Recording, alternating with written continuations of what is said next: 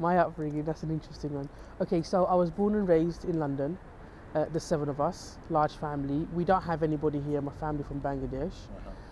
My father passed away when I was quite young, I was 17, and he was the only one that supported education, whereas my mum was the complete opposite. So when my dad passed away at 17, my mum's priority was trying to get me married off. And with family pressure, societal pressure, that was the easiest thing for her to kind of champion.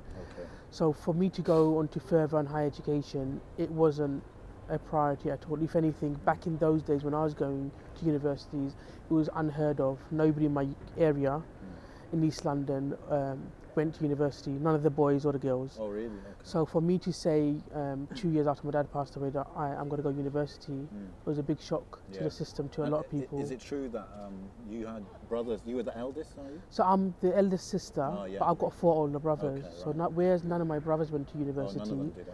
and for me to come up and say, actually, I want to do this, I was pushing the boundaries, to say the least.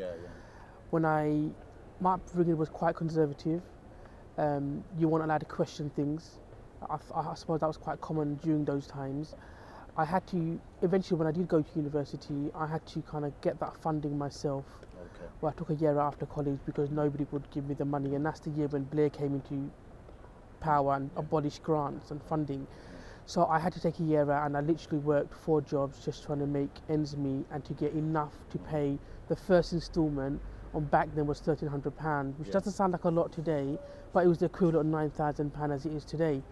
So it was hard work. So eventually when I started to go to university,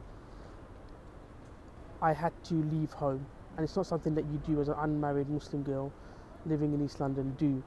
When I left home, I had to move into the hostels, and that's really when my journey kind of started.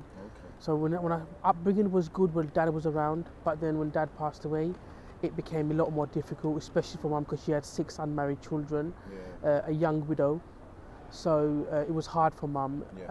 She didn't understand why I was passionate about education. But for me, education was important because Dad was an advocate of education. What that meant was I always saw education as my exit route. It sounds a bit negative, but I see it as a positive because that's what always has driven me to get my education above and beyond knowing that nobody else in the area has gone through that path. So you saw it as, I mean, apart from your father really encouraging you, what was it that made you want to be different from what everyone else around you had done? Really? I've always been called a black sheep in my family, so I always kept thinking outside the box. I always believed there was more to life, and you're going to probably hate me for saying this, than being chained to the sink and cooking and having 10 kids by the time you hit 30. I thought there was more to life than that. I never saw any women in my community contributing to society, and I just didn't understand why that was. So my dad was the one who's always been helping people in the community. And I kept thinking, my dad used to take me everywhere, whether he's translating, whether he's filling out forms, those things that we take for granted today, but people back then didn't know English and didn't know how to fill out the forms. Because Dad did it, that's what inspired me. And I think that was the seed that was planted. So you had that link between education and serving the community, isn't it?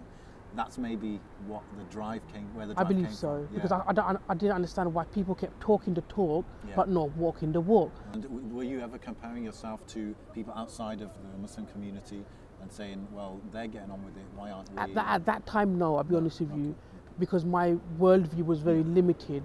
That was your worldview. That was my worldview because of, I suppose, the sheltered life that I had, that you would do being the eldest daughter out of 7, or 7 of us siblings in total. And Mum was very protective, Dad was also very protective. And because of that, my worldview was just the community that I lived in. So I didn't have any role models per se, except for my dad. So. Wow. That's quite, because usually I think, we were talking to a guest yesterday and they said that one of the driving factors for them was role models they had. But for you, it seems like it purely came out of the seed of kind of looking around and just reflecting on what's not working and stuff, really. And perhaps your father as well played a massive role. It was a really primitive view of how somebody should help somebody, but obviously as I grew older, I understood that to mean, I learned the hard way that helping others can come in a variety of different ways, and I learned that through my entire journeys till this point.